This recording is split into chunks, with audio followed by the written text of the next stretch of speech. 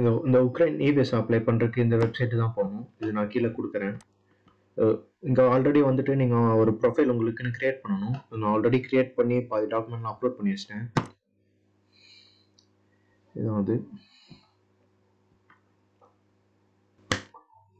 லோட இருக்குது. இப்போ ரொம்ப லேட் ஆகுது, இன்டர்நெட் ரொம்ப ஸ்லோவாக இருக்குது. இதோட ஹெச்ஆ இதுதான். இங்கே உள்ள பண்ணி நம்மளோட ஃபோட்டோ ஒன்று அப்லோட் பண்ணணும். அதுக்கப்புறம் நம்ம டீட்டெயில்ஸ் இந்த ஃபர்ஸ்ட் பேஜில் தான் ஃபில் பண்ணணும். உங்கள் பேர், இது கடைசி நேமு, இது உங்கள் பேர், டேட் ஆஃப் பர்த்து, அப்புறம் பிளேஸ் ஆஃப் பர்த்து, நம்ம சிட்டிசன்ஷிப்பு, கண்ட்ரி, மேலா ஃபீமேலா, அப்புறம் சிங்கிள், மேரிட், டிவோர்ஸ், இது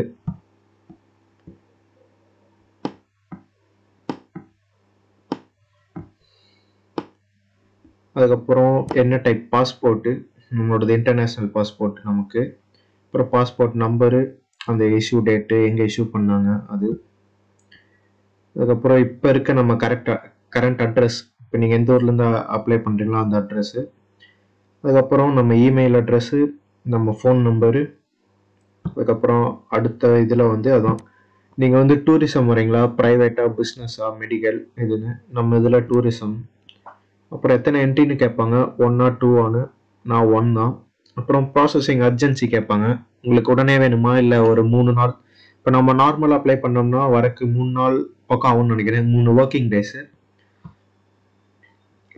அப்புறம் நீங்கள் எந்த டேட்லேருந்து எத்தனை வரைக்கும் இருப்பீங்க அந்த இது. நான் 24ஆம் தேதி போகிறேன், பட் நான் 23 கொடுத்து வச்சுருக்கேன். அதுக்கப்புறம் இதுக்கு முன்னாடி உக்ரைன் விசா அப்ளை பண்ணியிருக்கீங்களான்னு கேட்பாங்க கடைசி 3 வருஷத்தில். நோனா நோ, அப்ளை பண்ணீங்கன்னா அப்ளை பண்ண மாதிரி எஸ்ஸு. அப்புறம் இந்த கிரிமியா, ரிபப்ளிக் ஆஃப் கிரிமியா போயிருக்கீங்களான்னு கேட்குறாங்க, அது போயிருந்தீங்கன்னா எஸ்ஸு, போகலன்னா நோ. அப்புறம் உங்களை யாராச்சும் அங்கே இன்வைட் பண்ணாங்களான்னு, இது நீங்கள் தனியாக போகிறேன்னா நாட் அப்ளிகபிள். யாராச்சும் அங்கே உங்களுக்கு தெரிஞ்சவங்க இல்லை அந்த ஒரு டூர் ஆர்கனைஸ் பண்ணி அங்கே போனீங்கன்னா அந்த லீகல் பர்சன் அது கொடுக்கணும்னு நினைக்கிறேன். அப்புறம் நீங்கள் தங்குற ஹோட்டலோட அட்ரஸ்ஸு, எந்த ஹாஸ்டல் புக் பண்ணியிருக்கீங்களோ அந்த address, phone number, email address. அப்புறம் இந்த இது வந்து உங்களுக்கு அங்கே அதான் அந்த சொன்ன மாதிரி குரூப்லேருந்து யாராவது இன்வைட் பண்ணாங்கன்னா அந்த இது.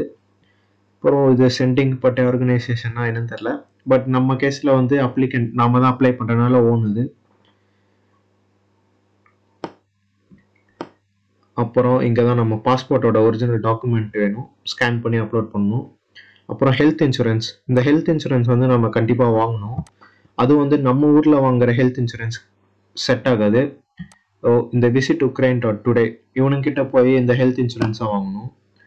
அதுலேயுமே நம்ம வந்து ஹெல்த் இன்சூரன்ஸ் வாங்கும்போது போன டைம் என் ஃப்ரெண்டு வந்து ஒரு தப்பு பண்ணிட்டான். அது வந்து என்னென்னா, இங்கே நம்ம வாங்கும்போது 30,000 கவர் பண்ணுற மாதிரி வாங்கணும். உங்கள் டீட்டெயில்ஸ்லாம் கொடுத்துட்டு நம்ம வந்து இந்த இது வாங்கணும், இன்சூரன்ஸ் பாலிசி கவர்டு 30,000 euros இருக்குது பார்த்தீங்களா, இது நம்ம கண்டிப்பாக வாங்கணும். இது இல்லாமல் வாங்கினா கொஞ்சம் சீப்பாக வரும். இங்கே பார்த்தீங்கன்னா தெரியும், இது வாங்கினா ஒரு நாளுக்கு 4.95 euros வருது, 3 நாளுக்கா. இது இல்லாமல் பார்த்தீங்கன்னா 3.3 தான் வரும். பட் நம்ம வந்து இதோட சேர்த்து வாங்கணும். நம்மளோட இன்சூரன்ஸ் பாலிசி வந்து 30,000 பக்கம் கவர் பண்ணணும், இது முக்கியமானது. அது இந்த மாதிரி ஏதோ ஒரு கம்பெனியில் உங்களுக்கு எந்த கம்பெனி ஏதோ ஒன்று வாங்கினா கூட ஓகே. இங்கே மென்ஷன் பண்ணியிருக்க 1 2 3 இந்த ஒரு 5 கம்பெனி மட்டும்தான். இந்த 5 கம்பெனிலேருந்து தான் உங்களுக்கு உக்ரைன் விசாக்கு இன்சூரன்ஸ் தேவைப்படும். அப்புறம் டாக்குமெண்ட் எங்கே இது பண்ணுறீங்களோ அந்த இது, இந்த இது வந்து ஃப்ளைட் டிக்கெட்டு தான் அப்லோட் பண்ணணும். நான் வந்து ஹாஸ்டல் அப்லோட் பண்ணியிருக்கேன். அப்புறம் ஃபினான்ஷியல் செக்யூரிட்டி பேங்க் ஸ்டேட்மெண்ட் நான் அப்லோட் பண்ணியிருக்கேன். அதுக்கப்புறம் அடுத்தது நீங்கள் எந்த ஏரியாலேருந்து இது பண்ணுறீங்க, எந்த டேட்டு, அதுக்கப்புறம் சப்மிட் கொடுத்து. இப்போ நீங்கள் உங்ககிட்ட எதுவுமே இல்லைன்னா, இப்போ சில டாக்குமெண்ட் உங்ககிட்ட மிஸ் ஆகுதுன்னா இந்த சேவ் டு டிராஃப்ட் இருக்குது பார்த்தீங்களா, அது கொடுத்தீங்கன்னா அது சேவ் ஆயிரும். திரும்ப நீங்கள் 1 மணி நேரம் கழிச்சோ இல்லை அடுத்த நாள் வந்தீங்கன்னா இந்த நீங்கள் ஃபில் பண்ண எல்லாமே அப்படியே இருக்கும். எது மிஸ் பண்ணீங்களோ அது மட்டும் அப்படியே இது பண்ணிக்கலாம், ஃபில் பண்ணிக்கலாம். இப்போ ஏதாவது டாக்குமெண்ட் எது நீங்கள் ஸ்கேன் பண்ண மறந்துட்டீங்கன்னா இது யூஸ் பண்ணிக்கலாம். இந்த சேவ் டு டிராஃப்ட் கொடுத்துக்கலாம். இது லோட் ஆகுது.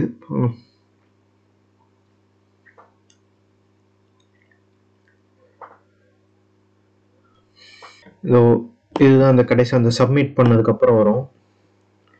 இங்கே தான் நம்ம எல்லா இதுவும் கரெக்டாக இருக்கணும் அப்படியே பார்த்துக்கணும். நம்ம அப்லோட் பண்ணதெல்லாம் பாஸ்போர்ட் நம்பரு, நம்ம அட்ரஸ்ஸு எல்லாமே.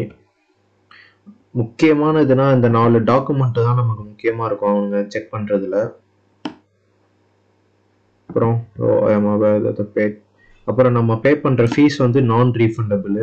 விசா மட்டும் இப்போ டிக்ளைன் பண்ணிட்டானுங்கன்னா, இல்லை விசா ரிஜெக்ட் பண்ணிட்டானுங்கன்னா நமக்கு அந்த நம்ம எவ்வளோ பே பண்ணுறோம், $20 பே பண்ணுவோன்னு நினைக்கிறேன்.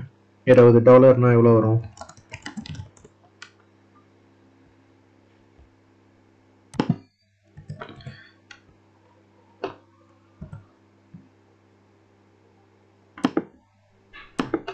வர முடியுது.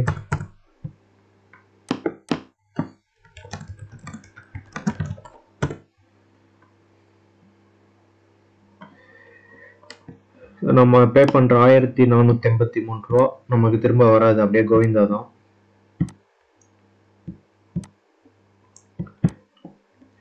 அப்புறம் இதெல்லாம் படிச்சுக்கோங்க.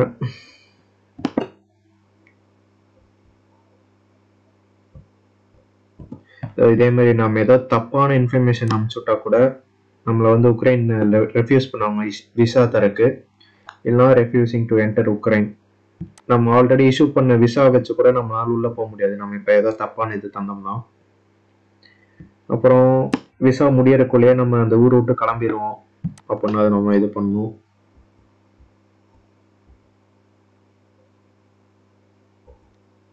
அப்புறம் இதுதான், இது அப்படியே படிச்சுவாங்க. படிச்சுட்டு கன்ஃபார்ம். ஓ, விசா ஃபீஸ் வந்து $20.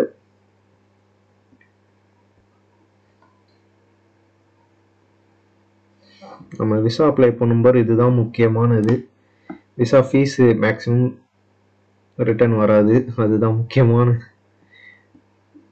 ரிஜெக்ட் ஆனாலும் அதுதான் பயப்படுறக்கும் அதுதான் இதாக இருக்கும்.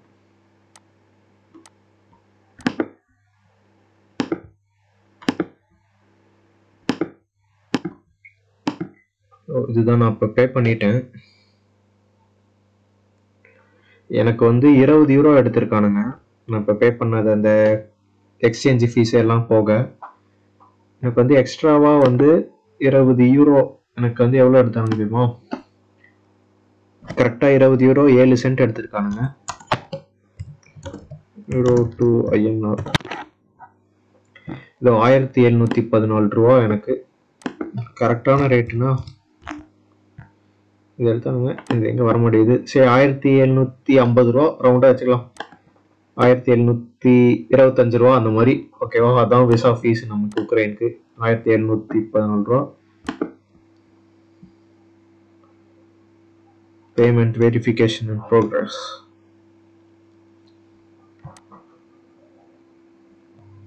எனக்கு நெட்டு ஸ்லோவாக இருக்குது, எனக்கு அதான் இன்னும் பயமாக இருக்குது எனக்கு. ஏன்னா இங்கே காசு பேங்க்லேருந்து என்னோட காசு போயிடுச்சு.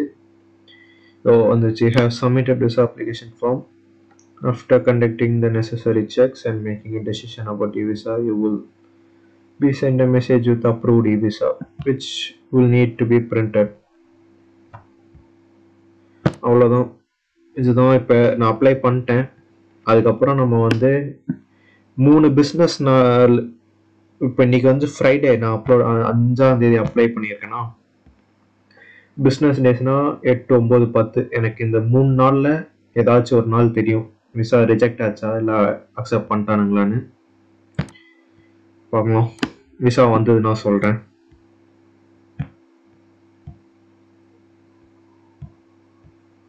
ஸோ கைஸ், இதுதான் என்னோட உக்ரைன் விசா வந்துருச்சு. பட் எனக்கு வந்து 23ஆம் தேதி தான் தந்திருக்காங்க. ட்ரிப்பு நான் நாளைக்கு போகணும், பட் எனக்கு இன்னைக்கு தான் விசா கிடச்சிருக்கு. அவ்வளோ, இந்த மாதிரி தான் விசா அப்ளை பண்ணணும். இந்த வீடியோ பிடிச்சிருந்ததுன்னா லைக் பண்ணி ஷேர் பண்ணுங்கள். நீங்களும் விசா அப்ளை பண்ணி உக்ரைன் போங்க.